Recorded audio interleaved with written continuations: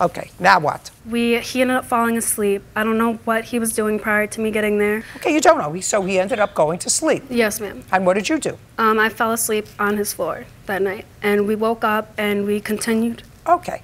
What time did you fall asleep? I wouldn't know. Maybe around 4 in the morning. 4. And what time did you wake up in the morning? Maybe 10 or 11. And? And then we continued to argue about whatever we were talking about the night before. And I wanted to leave, and I told him to take me home. And I didn't drive Just a second. Why did you tell him to take you home? You I said didn't you had your drive to mother's his car. house. What? I did not drive to his house. How did you get to his house? He came and picked me up from my house. I got home from Winona. And you got home from Winona at what time? In the early morning. I really... Well, that's what we're here for. You got home from Winona at what time? Maybe 2 o'clock in the morning. And you put your mother's car in the driveway, in the garage?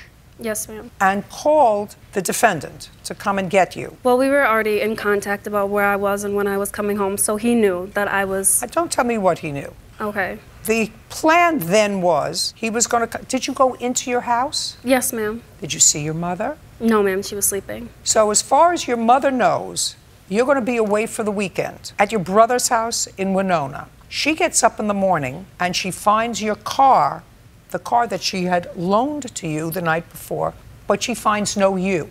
Mm-hmm. Did you leave her a note? No. But my friend Maria was staying at my house with me.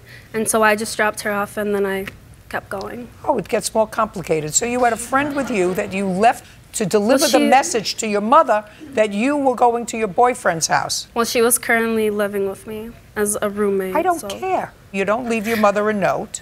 No. Call the boyfriend. Boyfriend came to see you. Why didn't you just drive to his house? Because I'm not supposed to be in contact with him. My mom does not like us. Just a second.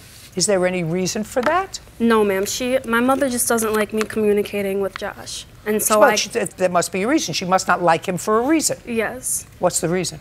Just prior relationship problems that we've had, issues that we've had in our relationship. Well, what were you going to tell your mother when you came home? I'm not sure. Now, you're up at 11 o'clock in the morning and you're at Josh's house. You continued to fight. You told him to take you home and he wouldn't let you leave the house. Correct. He blocked the door. Correct. Right. But you finally got out of the house. Yes. And tell me about what happened when you finally got out of the house. He took my shoes from me, one of my boots. And he took one boot? Yes. I got out of the apartment building and we keep our shoes in the hallway. And so I started to put my shoes on and he's like, no, you're not going anywhere. And I had one shoe on and he took the other one from me. And so I'm like, okay, fine, you can have them both. I'm just gonna walk home then if you're not gonna drive me. And so I gave him my other boot and I started to walk home in the snow after that with just my socks on. So I walked down the driveway and maybe about 4 or 5 houses down the sidewalk and that's when he drove up beside me with my boots in his car. Why didn't you call somebody? I don't know. I don't remember. What do you mean you don't know? You're 19 years old. You have your phone with you. Mm-hmm. You pick up the phone and you call your mother and you say, please come and get me. Or you call a cab or you call an Uber or you go to a neighbor and say, I need to get home or something. Correct. I just wanted to get out of there at that point. Okay. So now you got out and he comes up in his car and? And he tells me, you know, I'm really sorry about everything that I did. And I said, just please get in the car, put your shoes on, I'll take you home. I got in the car, I put my shoes on, and instead of driving me home like he said he was going to do, he turned the car around and started taking me back to his apartment building. And we got into about the driveway of his apartment building and I proceeded to jump out of the car to get away from him. And I started walking back home down the sidewalk as I was doing. And now you had your boots on? Yes, I had my boots on at this time.